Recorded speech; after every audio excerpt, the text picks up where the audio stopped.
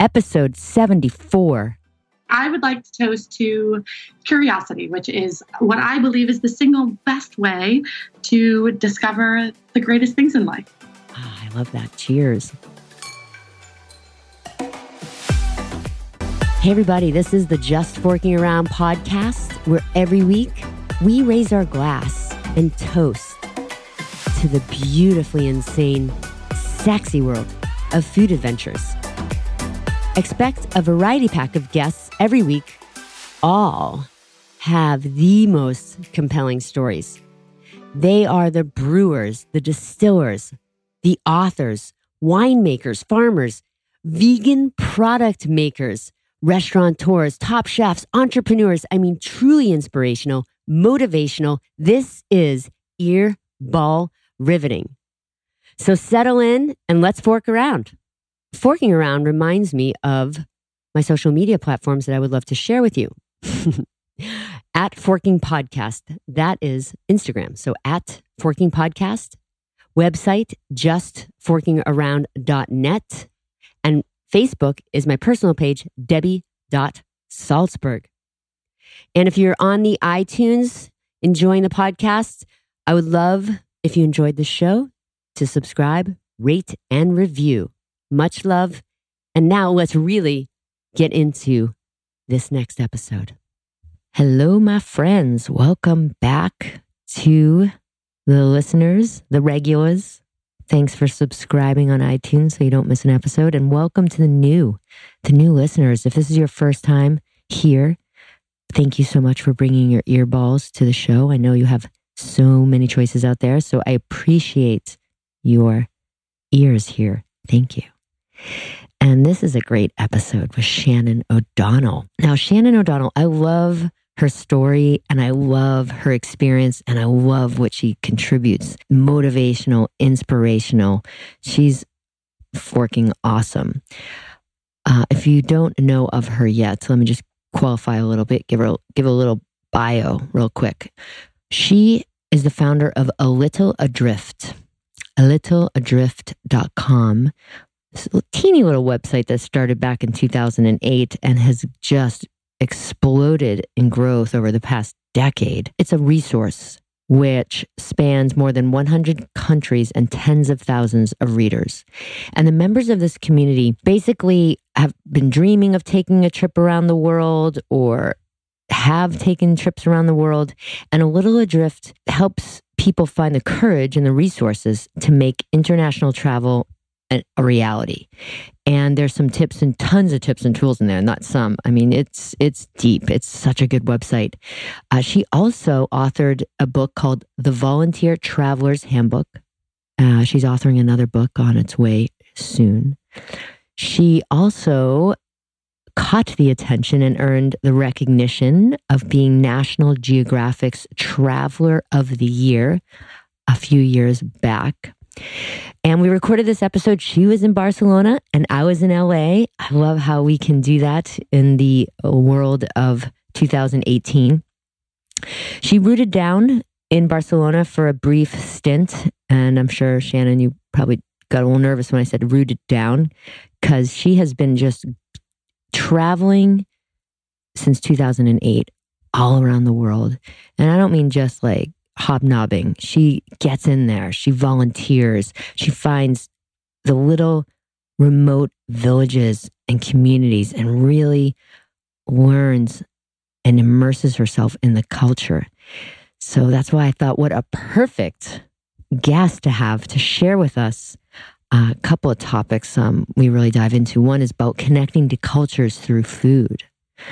And another part of this narrative, which she's all about, is responsible tourism and how you and me and we can travel or participate in ways to build, support community, like remote villages. I mean, like the hills in Mexico or, you know, the lands far away in Thailand, on how, for example, you know, finding that remote or independently owned mom and pop coffee shop and buying your coffee there and really maybe speaking with the owner or the person there and learning a little bit about them and the culture and how literally your dollar can be threaded back to the hills of where they harvested and grew and fair trade the coffee beans and how that all works. That's a for-profit business where you can support social enterprise. And there's tons of other ways of doing that as well, through volunteer responsibly, through your dollar where you purchasing power. And I say dollar, but I know it's a different currency when you're in different countries. And really food as a portal into culture. So without further ado, please enjoy this episode with Shannon O'Donnell.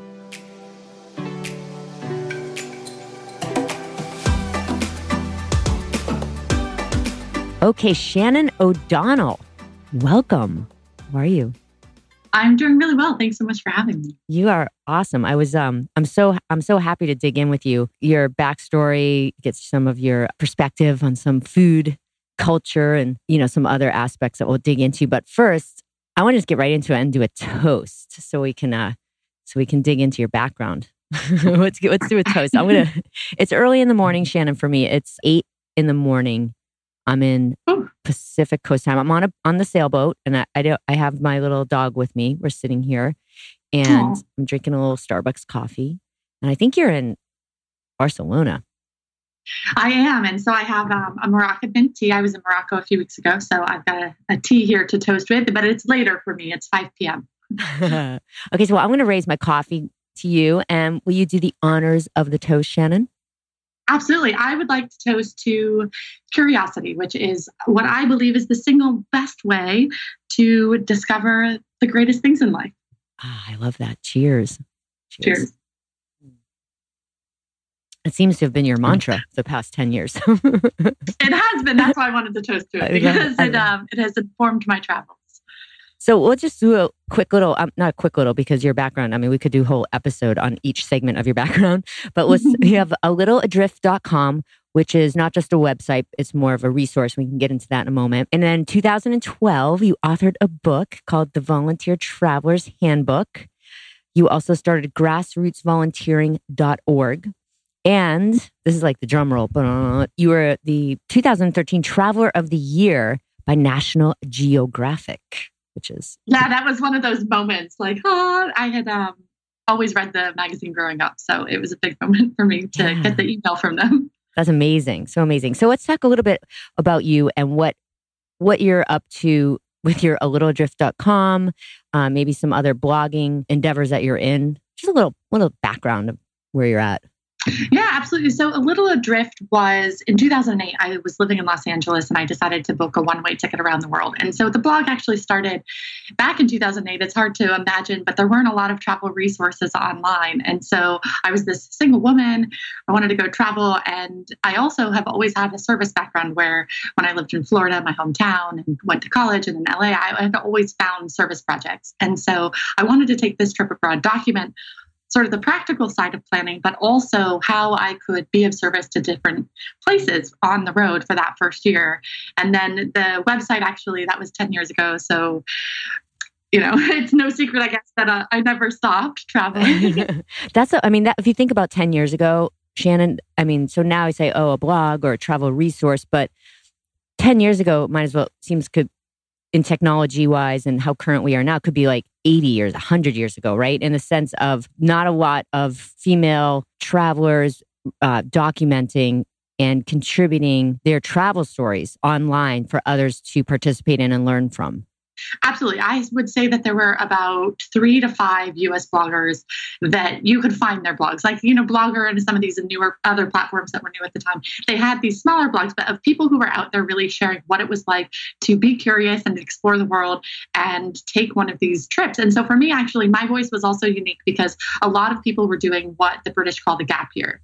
And they were taking a year off of their lives. But I have worked the entire time that I've traveled. I have online work that I've done. And so I wanted to see, could I find internet in India? And the answer was, it was really difficult. I know, because now you can travel. I was traveling, you can bring like hotspots with you. There's actually there's it's gotten so a little bit more advanced. Not saying that hotspot might work in that place in India, but there's ways now that you can actually, stay connected. I mean, but gosh, I didn't even think a few years ago trying to find internet in remote areas must have been interesting. It was. And so it was not, Wi-Fi was not what I was looking for. Most of the time I was looking for a grounded connection in India because they just didn't even have Wi-Fi. But then, fast forward, I was in 2014. So 6 years later, I was in Africa in the middle of Rwanda in a mountain on a lake. And I had a 3G signal that I could hotspot myself to. And I wired in and did a call with one of my clients. And it was like 6 years had absolutely changed the travel landscape. Oh my God. Even I said 2008, I was thinking Wi-Fi and you're like, there was no Wi-Fi. It was like, right? That's really funny. That is I'm so used to it now. That's really funny. And then you authored the book, A Volunteer Traveler's Handbook, in 2012. So that must have been birthed over your experience while traveling?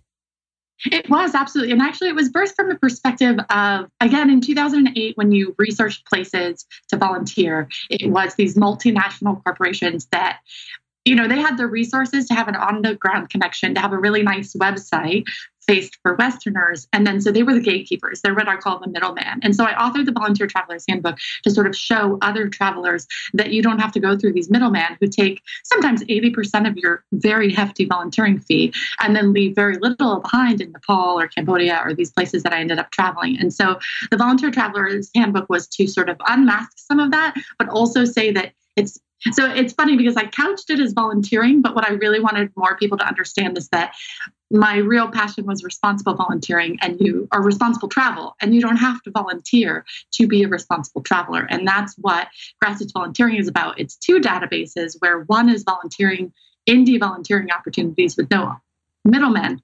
And then the other side of it is a completely separate database with geolocated social enterprises. These are like mom and pop restaurants that happen to, use Indigenous mothers or something like that. They have some sort of social mission that they use. And so other travelers have helped me map the world of these tiny businesses that have a social mission that you can go and spend your money on. See, I love that because I would definitely want to get into, supporting social enterprises and for-profit businesses that you have some experience with and strong passion for, because it's a way that we might, as a traveler, not understand, like, wait, I want to do good, quote unquote, for the area that I'm going to, but I don't know if I can volunteer on my vacation. And there's other ways to support. And I think that is a little bit of what for-profit businesses that one supports. Absolutely. And that's the heart of it is, I often tell people it's not even that you should be looking at volunteering. Like for most people, unless you've got an absolute skill that you have the time to leave behind, a lot of people should feel good about this other side of responsible travel, which is supporting social enterprises, instead of the industry saying, oh, like here's a 2-week trip where you can we're going to design it so you feel good about yourself and call it volunteering. But there's this whole other mindset about travel that's really actually beneficial and we can all feel really good about. No, I'm laughing because I know a couple years ago, or it was a few years ago, Shannon, I wanted to go travel. I wanted to go do something, quote, good, doing for the area that I was visiting. So I was trying to find things and it was like, okay, there's a very expensive paid, vacation but it's a volunteer vacation. And there was a lot of them. So I understand what you mean, because it's designed in such a way that it felt, I don't know, it just didn't resonate with me. And some of them, I felt like it was a little more of a commercial or something. I don't know. And I wasn't sure exactly how that was going to pan out. And it was really expensive for me to volunteer. So yes, they make a lot of money. Yeah. So I ended up doing something called WOOFing, World Organization of Organic Farmers. I think they keep changing the ways that those are, but it's basically a platform where you can go and live, agriturismo in Italy and kind of do a trade. They have a lot in Australia where you work on a farm in exchange for room and board, kind of thing. So I don't know if you're familiar at all with woofing. Yeah, I've actually never done it, mostly because I was always working. So when I was volunteering, you have to commit certain hours to the woofing, but it always seemed incredible because I've had, other travelers I meet have wonderful experiences and they're embedded in local communities, which is the heart of what I'm passionate about, is finding a way to be with the locals, and learning from them. Yeah. So I felt So when I was learning about you and your background a little bit, I was like, oh, we're totally, she's congruent. Like, I love what you do and what you believe in and your experiences. I mean, you've been traveling, Shannon, for like, and I know it hasn't always been easy. I can't imagine, for like 10 years now. I think actually you settled down this year for a minute. For a minute, right? So I went through the whole process. I'm legally in Europe for a year, which for Americans, you have to apply for a visa if you want to stay longer than 3 months. And I decided last summer, I was in Barcelona after having walked 500 miles across Spain on the Camino de Santiago. It was a long journey. That is a long journey. And I decided to move here. And I'm not sure it's my forever home, but I've already, left here 4 times in the last 3 months to go to other places. But it is a home base where I have a bed and a drawer filled with clothes that don't have to fit into one 40-liter suitcase. What's that feel like? Do you get slightly, how do I say this? I don't want to say panic, but I will say panic when you thought about rooting down or having a home base, or was it something that organically came to fruition where, okay, this is time to have a little bit of a base? Yeah, it was absolutely both of those. Like, I had been growing weary for a while, looking for utopia, right? I was like, oh, like Goldilocks. I was like, this one doesn't fit. And I was in Mexico, and I, had been in Thailand, and I was like, I want the perfect place. And it was when I was in Barcelona. It does a disservice of me to say this about the city, but I was like, this is good enough. Because like any place, Spain has its problems. Yeah. But Barcelona had the water, it has great weather, the food, the culture. I speak Spanish, and so it was good enough. And I felt really good about like ending the 10 years. But then my real estate agent, when I was signing for this place, so he was the real estate agent for the owner, the landlord. And when I was handing over the money, and it's a big fee, you have to have like basically 4 months rent that you hand over all at once. Wow. And yeah, so that was a big chunk. I was like, this is not only my name on a lease, but like, here's a lot of cash saying that I'm doing this. Right. And so I started going, I put my hand on the money as I passed it over the desk. And I was like, hold on, do you think this is a good idea? And he was like, why are you asking me this? Oh my God, there was like that moment of like, you pull it back or it's almost over the line. You're like, oh. And so I did it, and now I'm really good with the decision. But there was absolutely that panic. I was like, once I do this, that's a really big decision for the next year of my life.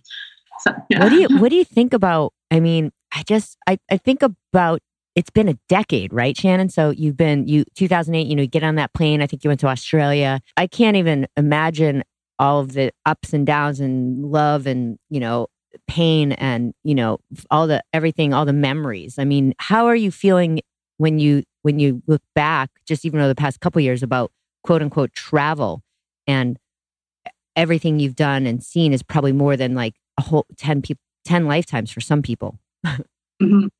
Yeah, it's the travel aspect of it.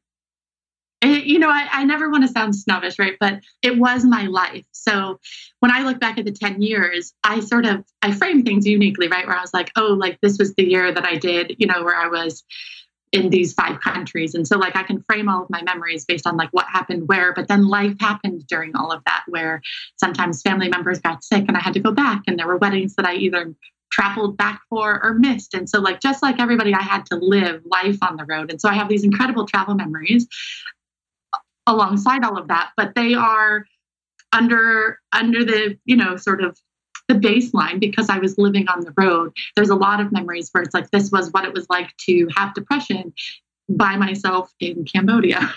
Right. Because you're still going through emotionals.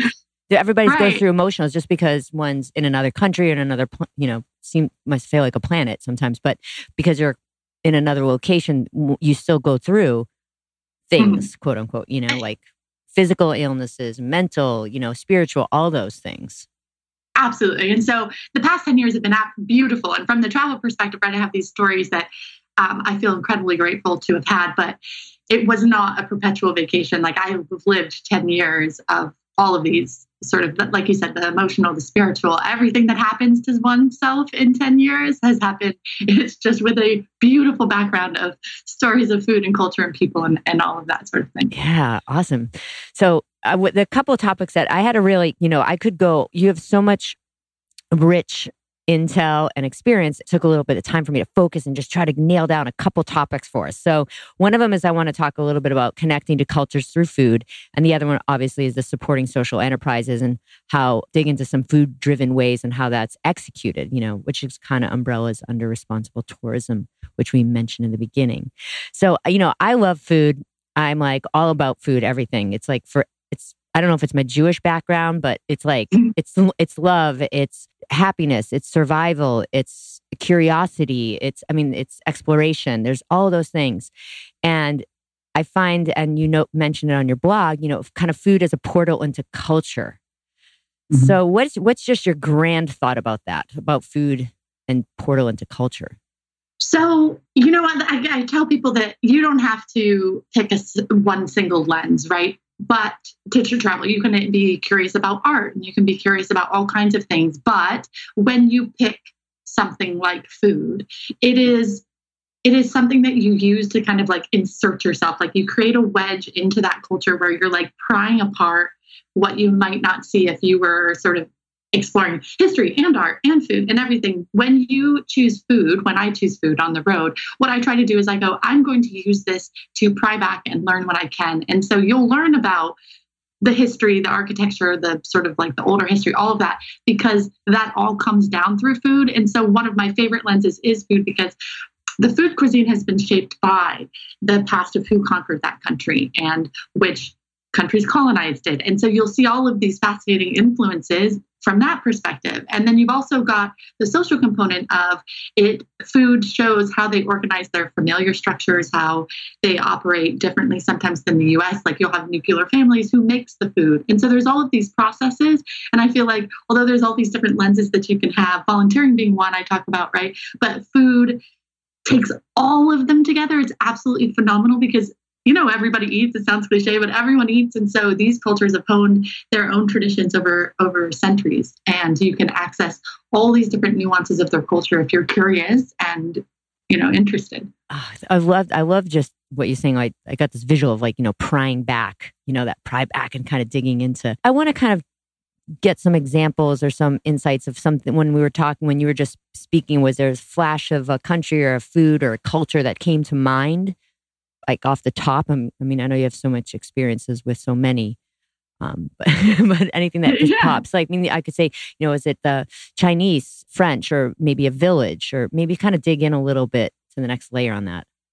Mm-hmm. So in Oaxaca, I lived in Oaxaca for about 5.5 months, and Oaxaca is in Mexico, sort of in the south.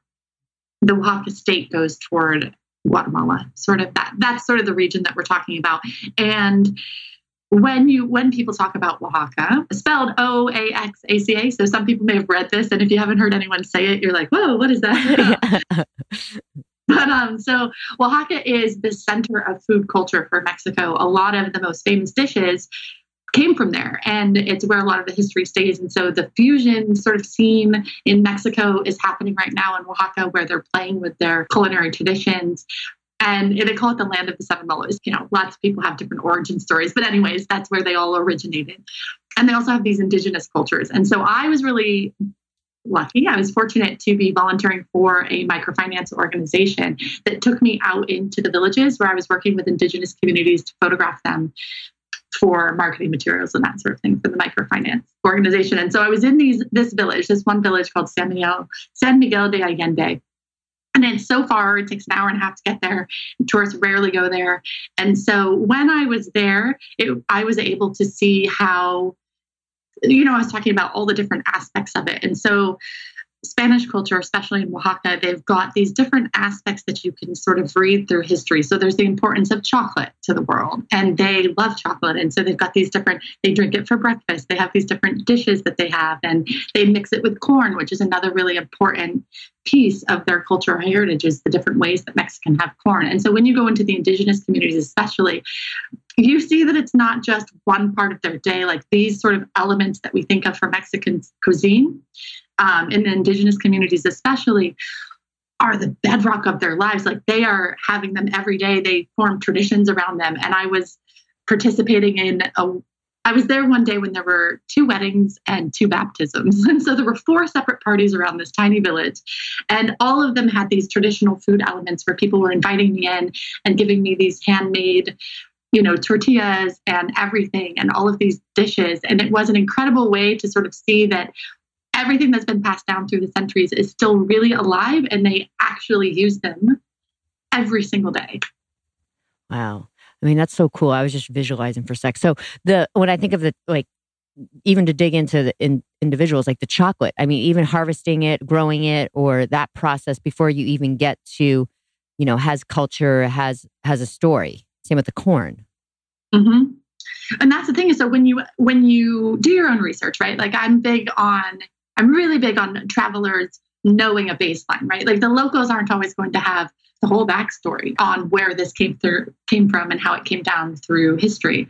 But when you have that backstory, when you go online and you research and you read some things before you enter a new culture, it gives you the context to sort of say, was chocolate something that was brought in the last 50 years or 300 years ago? So then you can say, like, did you have family members? You can start asking questions that open up context that really all of this is just a way. So, the toast was to curiosity. And so all of this, like going into the village and learning about their food and asking and, eating with them is so that you have a reason to ask questions and to be there and say, like, tell me about it. Did your family grow corn?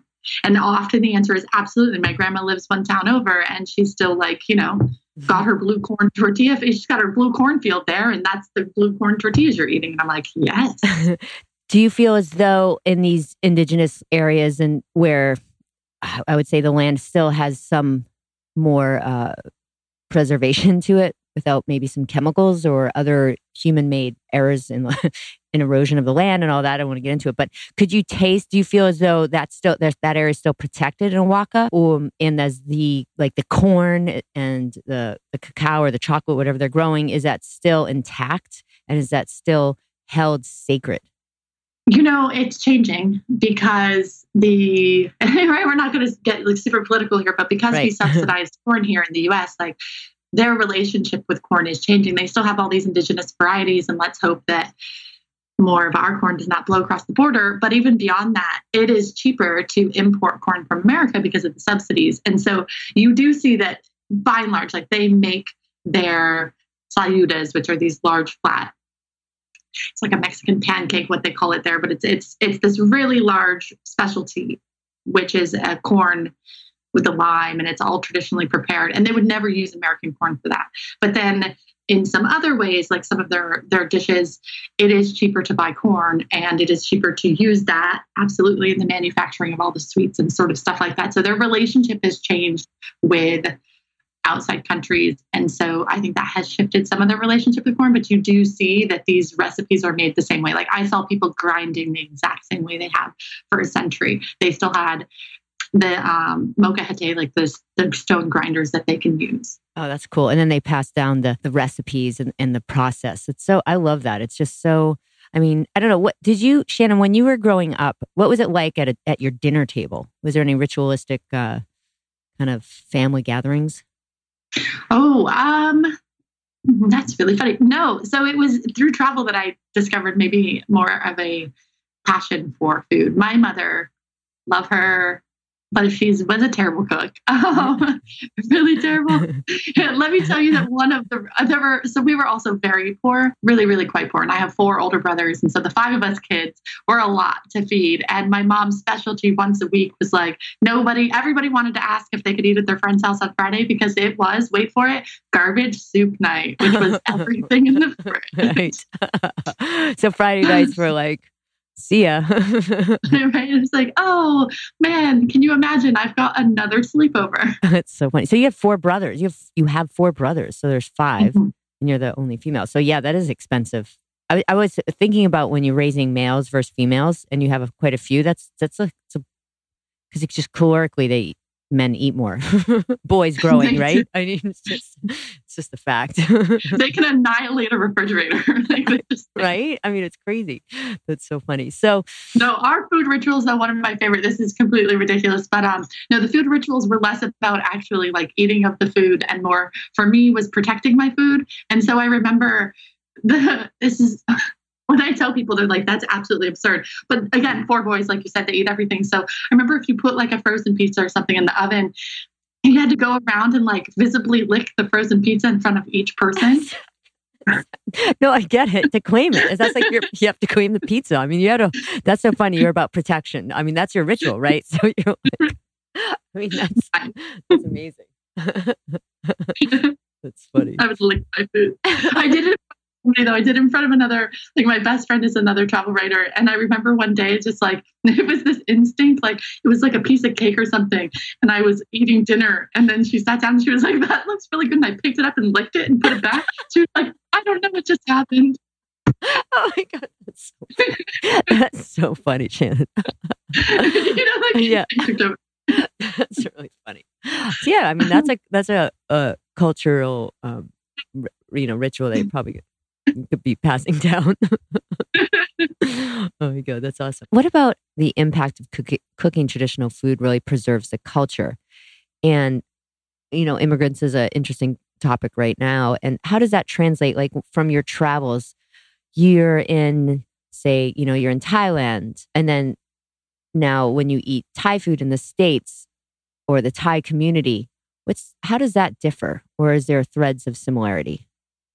What I've really realized though is, I can get some of the flavors and the fun of the dishes when I'm at an ethnic restaurant in another country, but there is nothing to compare with eating, so massaman curry is one of my favorite, and like sitting at a street stall on those tiny chairs. So if you've never been to Southeast Asia, they have these tables with these like little tiny stools that large Westerners, you just feel like I haven't been there yet. So they're like food stalls. Maybe you have to paint the picture a little bit. So it would be this. I know I saw it on I think it was on Anthony Bourdain. He was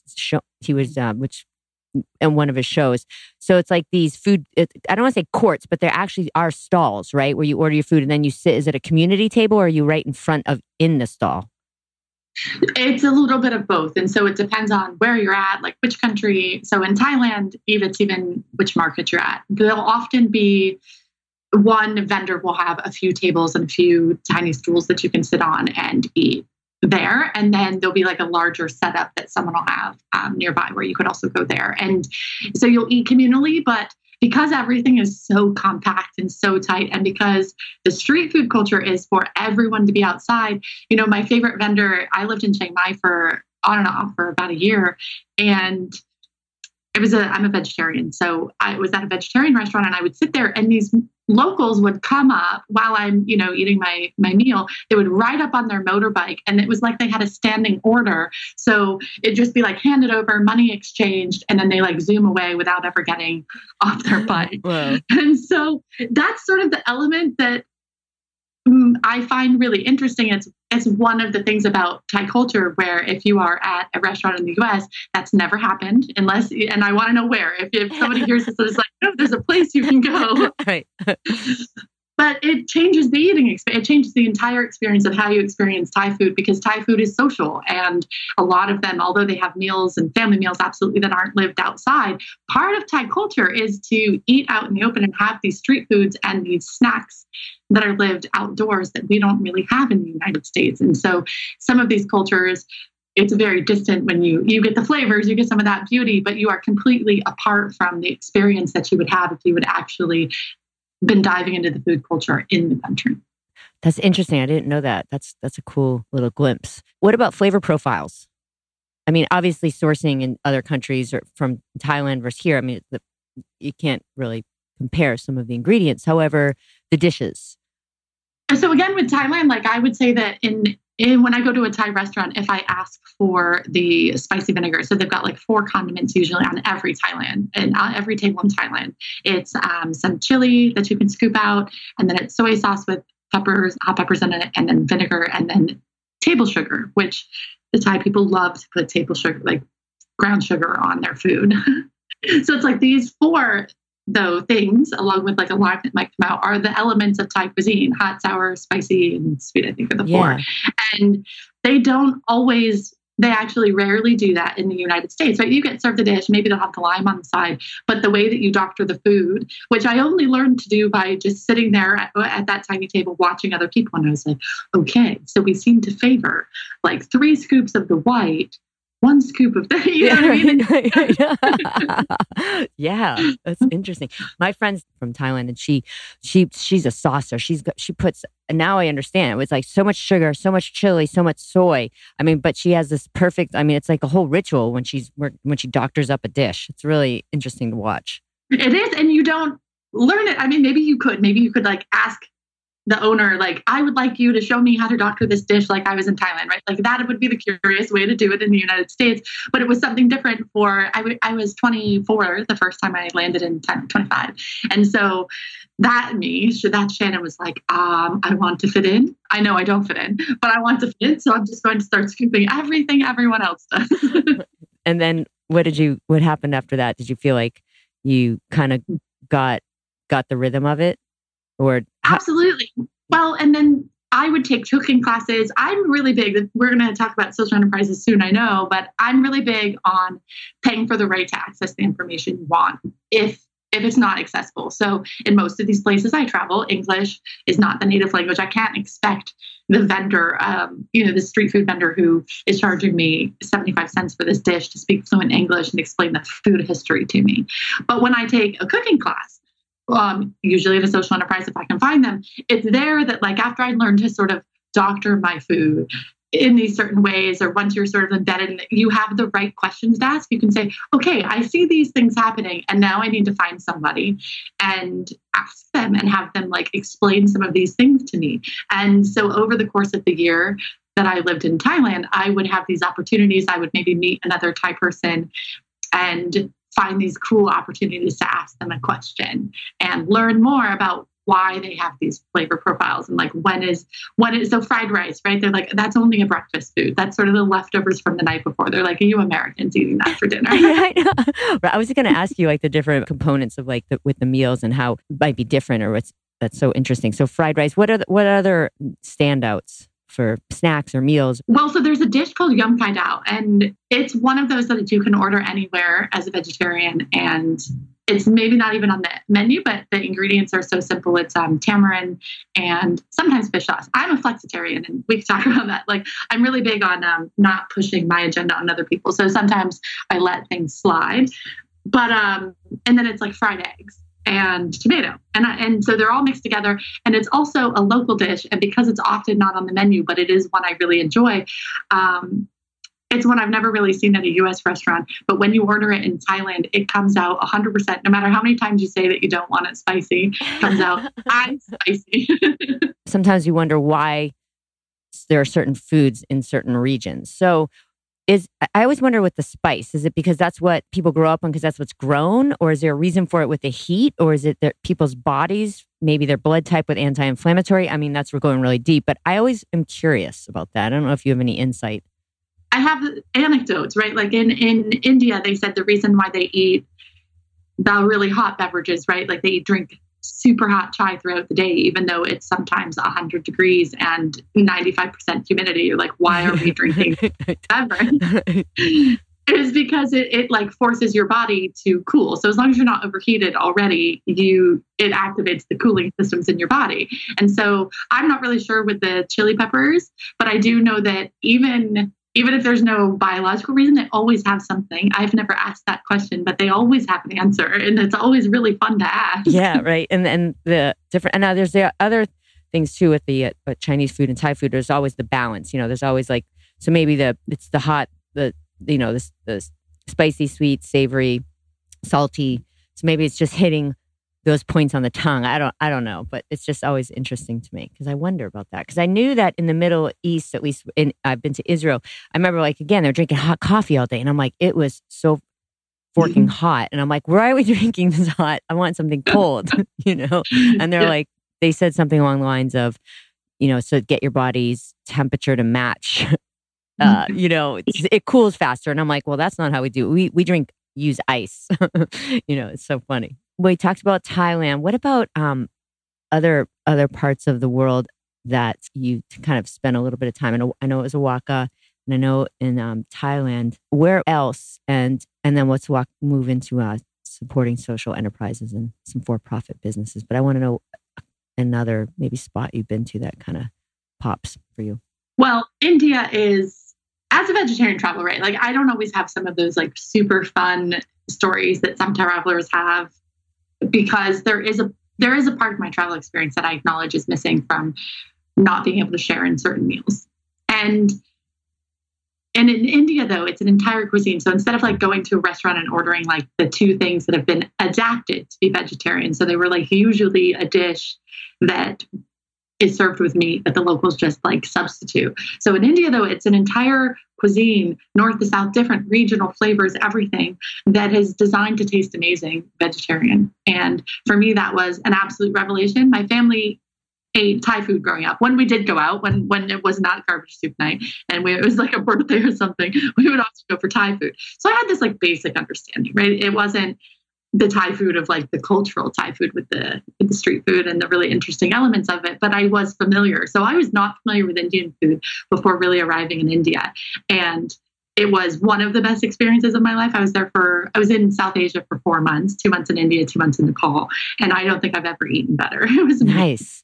So I know, because on your website, you do a blog about vegan travel or how to travel as a vegetarian. Mm-hmm. So you must have obviously, I didn't dig into that section of it. I didn't have enough time, but you must have, that must have been an organic part that just kind of happened, because you're like, wait a minute, it's not the easiest, right? I mean, to travel as a vegetarian. I mean, now maybe, no, but 10 years ago, still. And yeah, it's absolutely challenging. The most challenging thing is that tourist restaurants, right, in 10 years, there are areas that have become more touristy. And so they understand things like vegetarianism and celiac, but there are still cultural, even in these more touristy areas, there are still cultural elements. And this is something that I'm not going to get into like fighting words with any vegans who might be listening. But one of my problems with traveling vegans over the years, the more militant ones, have been that like one of my guiding principles is respect, right? In every way, respect. And I also believe that eating vegetarian is a privilege.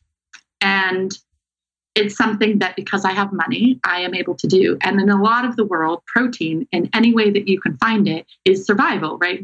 There are poor areas where rice patty rat is on the menu because that's where they get their protein from. And that's why in China, they sometimes eat these different insects that we find maybe not as appealing. Agreed. And so for me, like traveling as a vegetarian, I call myself a flexitarian because I've never actually like ordered meat in 20 years. I've been vegetarian for 20 years. There have only been like 4 or 5 times on the road where I have chosen to eat meat. And it's because in a cultural context, it was served to me in a way that would be really deeply offensive. And I do believe that you can ethically eat meat. I was 14 and I saw a documentary on mad cow disease. It was like 1998 and they released, PBS Nova had a documentary. And so I really hated our practices. But now as an adult, I see that there are people who treat their animals really well and who have a much different relationship with food. And so anyway, that's like a long... No, that was really good. I really appreciated that perspective, because that's a great perspective, especially from, somebody who's been traveling. Also, you're a vegetarian. When I was, just to add on to that, to support that, when I was in Italy and I was living on the farm, right? And I was like, anytime, whatever, because they're on the farm, they're farmers, they're out there, catching the chicken and, mm-hmm. plucking it. And it's out of respect. I was going to, whatever they put down, I'm going to eat, and I'm going to eat it all. Because I respect the food, I respect them, and food is, important and, sacred, because it's there's only so much of it where I was. Mm-hmm. And I remember I was sitting there and I was like, oh God, what is this? I was thinking to myself, I don't know what that is. And everyone's speaking Italian, and I was still learning Italian, and I understand a little Spanish. So I was trying, and I was like, pigeon. I was like, but I was thinking of like a pigeon, American, from the States, pigeon. But there was a different type of pigeon. Still, it was interesting. I, had the little legs. Sorry to be the script, but it was just like, what was I going to do? I had to eat it. It was something that I knew going there that I was going to, respect the culture, and I was going to probably be presented at situations that might be uncomfortable, And what does one do? And I agree with that respect for the culture. Maybe others might disagree, but for me, I agree. Yeah. And that's my thing is, my whole purpose, one of my underlying purposes, right, was to understand these other cultures. And I found myself unwilling to stand by this militantly, I want to be vegetarian in the face of really compelling human reasons why they wanted to serve me this. And often I'm a guest of honor. So especially after in the last, the later years of my travel, sometimes when I'm visiting social enterprises, they'll Google me and they'll think I'm cooler than I am. But you are really cool, Shannon. You are. But there was this one time I was visiting a social enterprise in Laos, and it was a weaving collective. And the first part was just weaving at a local shop. And I had said hey, I'm vegetarian. I'm really upfront. I'm really proactive, right? I've learned you say that even if they're not saying they're going to feed you, you tell them I'm a vegetarian. And for some reason, the message didn't get passed on. We were in this rural community of the weavers. They took my niece. My niece was 11 at the time, and she was traveling with me. And they prepared us for lunch. We were not supposed to eat lunch with them, but this small community thought I was an honored guest and had prepared river fish, this beautiful river fish with a really expensive preparation of tomato sauce on top. And my niece, at 11, picky eater, she doesn't eat fish. And so she's looking at me and she was like, what are we going to do? And I scooped them onto her plate and I scooped them onto mine. And at this point I had not had fish in 15 years. Oh my gosh. And I look at her and I was like, oh, this is the best fish I've had in a decade. And my niece is like, oh man, because she has never seen me eat meat and starts eating it. That's funny. So you kind of made it. Yeah, it's because I understood in that situation, my ethics, my morals, whatever, don't trump the gesture, sort of this cultural moment that these people were trying to have with me, that it would be deeply offensive and also something that to their dying day, they may never understand why I didn't eat this thing they had prepared for me, because culturally it would make no sense. And so in that moment, I sort of tried to weigh my purpose here on a human being as a human on earth is to do no harm and to travel with respect. And this would be deeply disrespectful. All right, that's well said. And that will definitely bring us over into the supporting social enterprises part of what I wanted to talk to you about. But I just have to tell you something funny. So, I grew up in a very Jewish environment, Shannon. So in Boston, my mom's my parents are still alive and they're together and they're still oh, Deborah, very Jewish, right? So I remember I had a friend over, it was not for, Friday night dinner. It was just a regular dinner or something, but there was some traditional Jewish, brisket and the kugel and something along those lines. And my friend didn't really eat. She ate some of one of the dish, and my mom was like, "What's the matter? You don't like it? What? You don't like it?" It was because she only had a little bit of the kugel or something, and it was just really funny. My mom was kept thinking about it. She's like, "What? She doesn't like kugel? How can you not like kugel?" She just doesn't understand, right? It's so funny though, but it was just how even in this micro environment growing up, my mom just so culturally and traditionally focused on food that notices it. And to this day, she probably could tell you exactly what all my friends have eaten and what they don't. She thinks about it. So that's what made me think about that story when you were saying that Oh no, that's amazing. She does. She's absolutely. She's got her list. There's probably a shit list on there. There's oh, she didn't like my dish. That she didn't like that dish. That friend of hers, Amy. Amy's out. Totally. How can you not like the kugel? Who doesn't like kugel? So funny. Okay, so let's move on to something that is so in alignment for you. And that's the social enterprise aspect of tourism and responsible tourism. So let's define a little bit about supporting social enterprises and quote for-profit businesses abroad. What does that kind of mean? So social enterprises are businesses. They're often for-profit, but they give a large portion of their money to a social mission or baked right into the core. So it's not just a for-profit or a nonprofit, but because some nonprofits don't even have such the strong mission that we're looking for. So for a social enterprise, what you want is baked into the core of supporting them. We'll support some sort of social issue. And I go even further to say that I really my database tries to find ones that are locally founded. So it's something that a local decided was a social issue in their own country or community, and they decided to address it. And so examples of this would be there are a lot of street children. And so there are a lot around the world of training restaurants in developing countries for taking kids off the street and giving them vocational training skills in tourism as waiters or chefs or that sort of thing. And so when you go to these training restaurants, you are funding these initiatives. You're eating a great dinner and you're funding these initiatives to get street kids off the streets.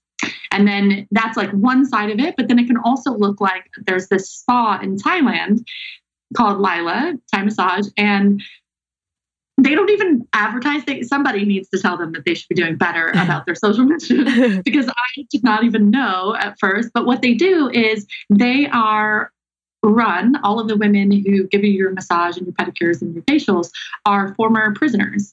And so in Thai society, they're not able to ever reintegrate. There's like a much bigger stigma. We have got our own stigma, right? Let's not even talk about the prison system in America. But in Thai society, especially, the women are not welcomed really back into society. So they get this vocational training and you get a really great massage, let me tell you. Oh my gosh. And it's called Lila? What was that one called? You said? Yeah, Lila Thai Massage in Chiang Mai. They have a couple locations. And so these are examples of businesses that are just by nature of supporting them, you are making sure that your money not only stays in the community. So when you eat at a mom and pop restaurant that doesn't have a social mission, you're still doing great because they're feeding their kids and they're paying school fees and it's all staying in the environment, which is different than if you eat at the Hilton Hotel restaurant, where most of that money is going back to Hilton headquarters, and like up to 95% of money from multinational corporations when you stay at these types of hotels or take these types of tours, 95% leaves the country. So you're there traveling in Thailand on I'm not going to name and shame, but on any big name tour, and most of your money is actually going right back out of the country. So Shannon, when you say that, that's interesting. That's like, I love this whole topic that you're talking about. Like I have chills, I'm grinning. I'm not about that part, but I mean just that we're talking about it and that I just love it. So just so people are clear, when you mean a larger tour, like an example would be something that how, because some people just don't know, what maybe you're referring to or what's going on. So do you mean like a tour group that you book here? I don't know what some examples would be or something, but is that like, can you give some description on what it is that you're referring to without maybe naming the groups? Yeah, well, so any tour that is a US-based company. So let me talk about ones that are responsible, like Intrepid Travel and GeoAdventures. Intrepid Travel and GeoAdventures are two tour companies that are not based in the developing world. They run tours all over the world. GeoAdventures is based out of Canada, and they have an underlying social mission. But they are a for-profit company. And so although they're doing really great, and they have this sub-organization called Planetera that finds projects so that on every tour and every location, their travelers are leaving some money behind in a project that Planetera has helped GeoAdventures find. So this is an example of a tour company that's still taking a lot of profits, and those profits that you're paying, let's say you pay $3,000 for a GeoAdventures tour, some of that is staying in Canada with GeoAdventures headquarters, right, to pay the staff, to pay the marketing. But when you travel independently and you hire a local tour guide, that local tour guide is not a multinational corporation. He is based out of Thailand, and he's going to take you on a motorbike tour of the temples, and all of the money stays in Thailand, 100% of it. Okay. I just wanted to make sure we're all on the same page there. Cool. So you're talking a little bit more about social enterprise, for-profit business. And first of all, I love the idea of like, anything with restaurants. Like, I think that's so cool. Like taking the kids off the street and giving them the skill set to, front of the house or back of the house, just to kind of be able to be a participant in life and feel good about themselves. And I think restaurants are one of the best ways, because now we can, as guests can come in, and then it's just a win-win. It's an easy way to support. And it's also a clear cut. So with volunteering, there's some deep issues, right? We're not going to get into those, but there's deep fundamental issues about dependency. And if you're, trying to save them, then are you creating dependency? Let's not go down that road. But to say that the alternative is you have a really direct relationship. Your job is not to get that street child off the streets, right? You're not like going out there trying to, not as a social worker come in from America and like talk to street kids and convince them to do better. Right. You have a clear relationship. You're there to eat food, and often too, like the great thing about these training restaurants is that they also are really great places to ask questions, and they're almost always preparing traditional dishes. So it's a really wonderful way to experience the culture. And these street kids are often eager, or sometimes they're single moms. I've seen some training restaurants that are for single moms who have no other vocational skills, and they'll be trained. But whatever it is right. Like, you've got this clear relationship. You know what your part in this is. Your part is pay for my meal so that this person can keep learning how to be a chef, a waiter, a whatever. I love that. And doesn't it just make sense when you think it just makes sense, right? I mean, it really does. So the other part was being conscious of your purchasing habits. I know you talk a lot about your fair trade coffee journey, the effect of the chocolates, in Panama. We talked a little bit of microfinance, but what about the purchasing habits? And what we've talked a little bit about that with the restaurants just now, but maybe in another arena as well. Yeah. So purchasing habits, we've got these buzzwords, and even now, right, there's buzzwords that I don't really have a connection to, but so to take it broader, right, when I talk about like forming connection with the world, like because I have been to Kenya forever, when I see a news story about Kenya, I have a connection to it. I feel a relationship with Kenya in a way that humanizes it and makes it less other. So in psychological terms, right, like I am now more invested in what happens to Kenya / all of the other 60 plus countries I visited. I have a story of their world. I have a story of the world that contextualizes these countries and makes me care. And so for food, for words like fair trade, for when we're trying to get people to care about the people on the other side, and it's really far removed from them. I took a fair trade journey in Chiang Mai, Thailand, and the guy who sort of like the face of it all is Lee, and he was an indigenous Aka villager who lived in this small community up in the mountains in northern Thailand. And he ended up going to school. He was the first one. His village sent him away to learn.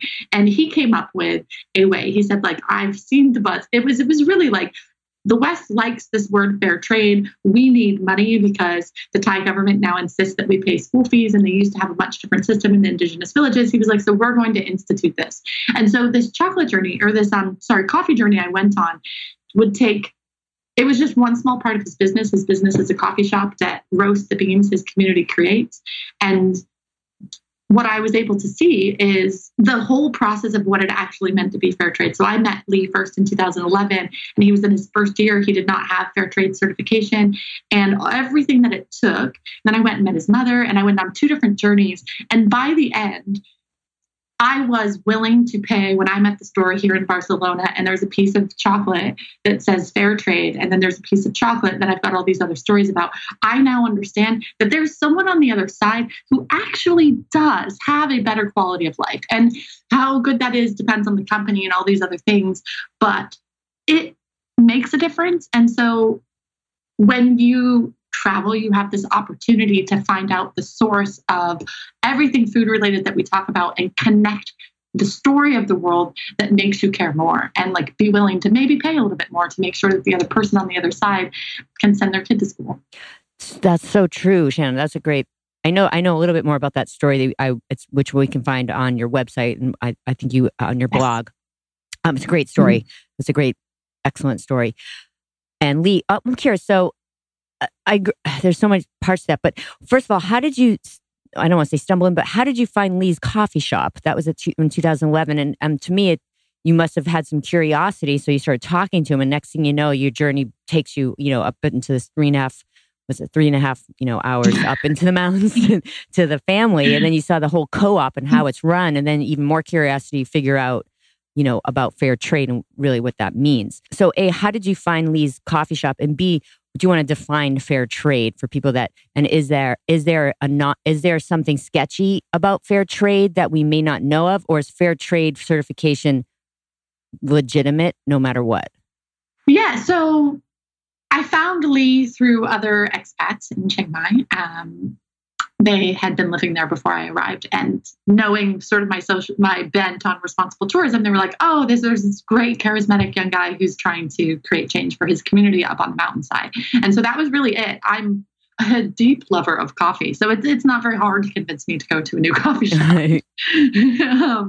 And Yeah, so that's sort of how it started. And he was not far from the apartment that I had rented in Chiang Mai. His coffee shop wasn't. And it was over the course. He spoke great English, which again is one of those things. So because I was paying for a coffee and he was often there making my coffee, I started asking questions, started getting curious. I was like, I want to know more about why you're doing this and who the people on the other side. You're telling me that I should feel good about buying this cup of coffee, and why is that? And so Lee and I became much deeper friends over the course of a couple of years. But the heart of it was like he had just started and he had this vision for what it was going to be. And then I watched him struggle to get the fair trade certification and organic certification and all of these labels that we put on things in the West to protect what you're asking about, which is the integrity of the label. Thank you. The integrity. Yes. Yeah. And the answer is like, it really, yes, the label means something and they try to be very, really rigorous, but if you have not traveled and seen just how far bribery gets you, then you don't understand how much there's also a lot of wiggle room in where that goes. Right. And so I pay for fair trade because I believe that there is a large percentage of the time where it increases the quality of life on the other side for the people. So fair trade means that the people on the very end, the very origin side of whatever you're eating, be it chocolate or coffee, or if it's a fair trade piece of clothing. Victoria's Secret had a big thing and with Burkina Faso sourcing their fair trade cotton.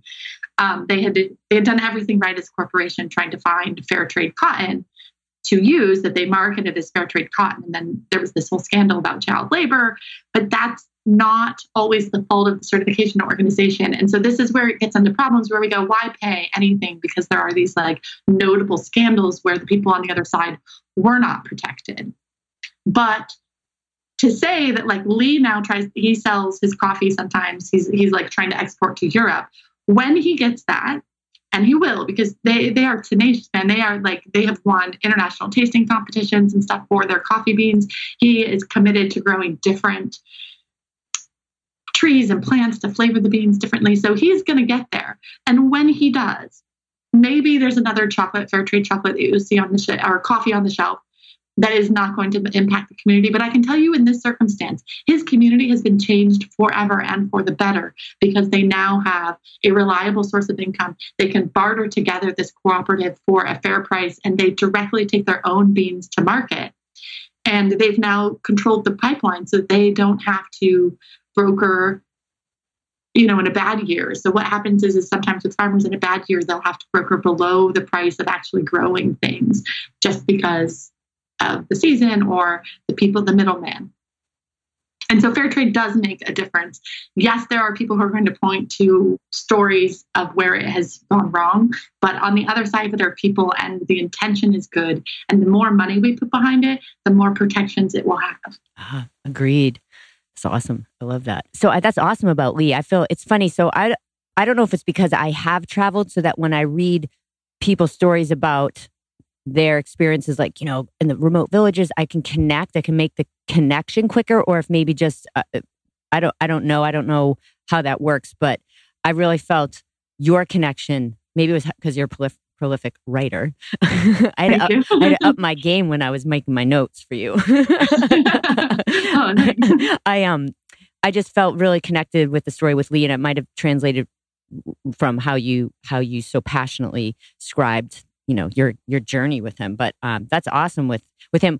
Would you ever consider putting together your own like social enterprise? Supporting social enterprise tours? Oh, I have flirted with that idea, but my next project, actually, I'm in the process of writing a book proposal for.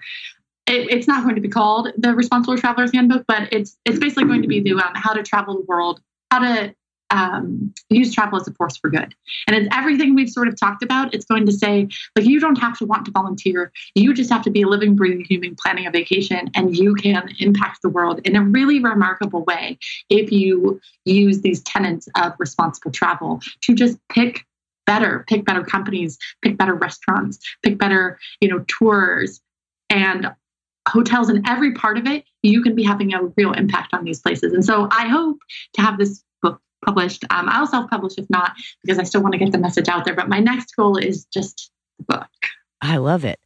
I'm excited because I feel like this this piece of the travel experience or puzzle, or is I think if people knew a little bit more of what you're going to be explaining in the book and what we just talked about, knew about this, then they would support it. It's almost like the knowledge isn't there, that the aha, like, oh shit, if I had known that, I would have gone to this restaurant. Or now when I go there, I can still feel good about traveling and supporting, a social enterprise and a for-profit business because it's going to doing, quote, good. And I think that for me, I love that aspect of how we can support and do better than trying to like do a negative and say, don't support that. It's like choosing other things and giving people the opportunity to choose by knowledge.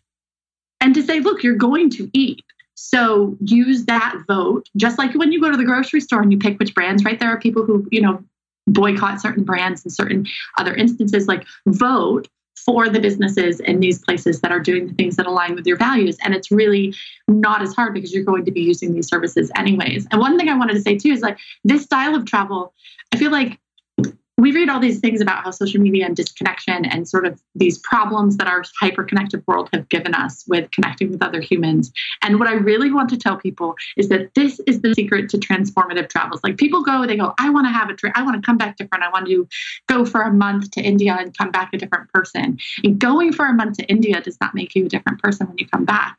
But intentionally trying to have connected experiences, those transform you. Those create the stories. It's like when you have a reason to interact and really learn from that culture, it's those experiences where you can't help but be transformed. And a lot of those are going to come from food. As we talked about, like it's just the easiest gateway.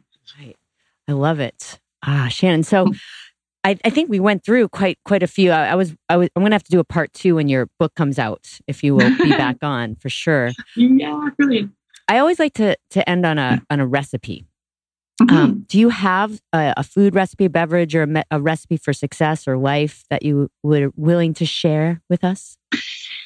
Yeah, so I mean, it's probably going to be more like a summary of what we talked about, but it's sort of a recipe for transformative travel. And so this is what everyone tells me they want, right? They look at my travels, they say, I want to have those really cool experiences. You've got these stories of like drinking coffee with a granny. How do I have that? And I say, it's just 3 steps to have a trip that changes your life, that is just everything you want from it and more. First, you have to find the way you're going to connect. A social enterprise, through food, like what are you going to connect through?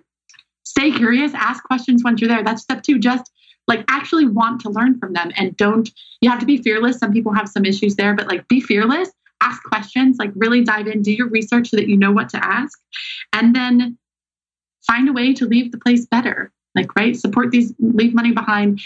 That connection by leaving the place better than when you found it will help you feel better about it. Feel better about all of it. It will make you feel better when you go back home that you didn't just go to this place, but you actually had an experience that helped other people.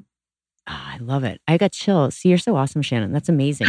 That is amazing. And there was one thing I wanted to say before that I meant to bring up before. And it was I think it was in your last post of your blog, about the 5 things, here are 5 things you've learned from a life of travel. I think, or maybe it was a little bit before, but the 5th one you wrote was the door opener, like with the smiling.